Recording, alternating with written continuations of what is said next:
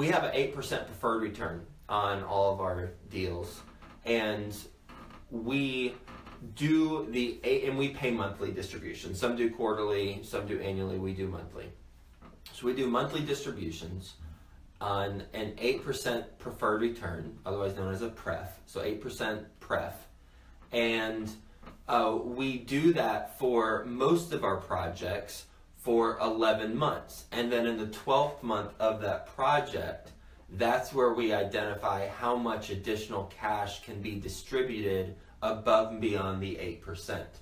And that allows us to be incredibly conservative and make sure we have a healthy operating account should something unexpected take place with our properties in months 1 through 11. Now, some properties we're able to do distributions above and beyond that, and when that takes place, we simply notify investors, and everyone's really happy about that. So the distributions in that scenario where it's simply the 8% on track for 11 months, and then 12 months you take a look at what can you do above and beyond. Well, it's simply, let's say the total equity was $1 million in the deal, then 8% of that is $80,000. Yes, $80,000. Divide that by 11, and that's what it's that's the monthly distribution that is sent out to all the investors, proportionate to whatever they put in. So if one person put in 100, then they get 1/10 of that distribution.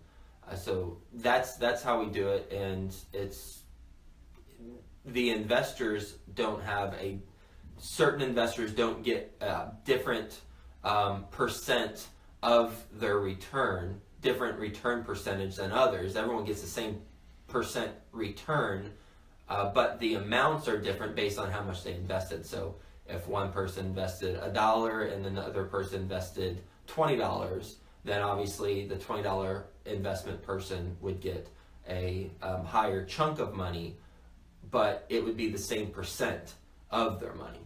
Okay. And then at each month, is that calculation done by you guys, or does the property management company do that calculation? It's the property management company does the calculation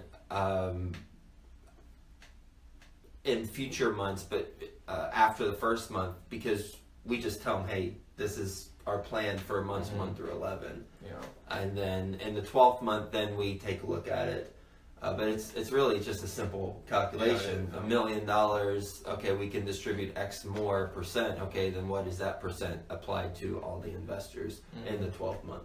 And then if you're doing even in your underwriting process, you're kind of already starting to understand the projected returns and how that's how the 8% preferred return is going to work, and then if you're projecting above and beyond that, how that split's going to work, and you're even planning out to if your exit strategies in 5 years, you're planning out how much money you're projecting to make at exit and how much of that's going to go to investor versus how much is going to go somewhere else. So you're doing the calculations up front too.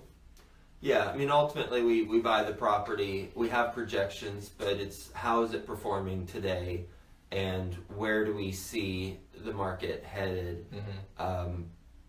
But all roads lead back to capital preservation, and that's the most important thing with any investment. Ask Warren Buffett. So we want to err on the side of caution when we do deals, and this is one component of that where we err on the side of caution, but then in the 12th month we'll distribute the excess above and beyond 8%, because in reality our deals have a higher projection in year 1 than 8%. So all of them have been able to hit or exceed that.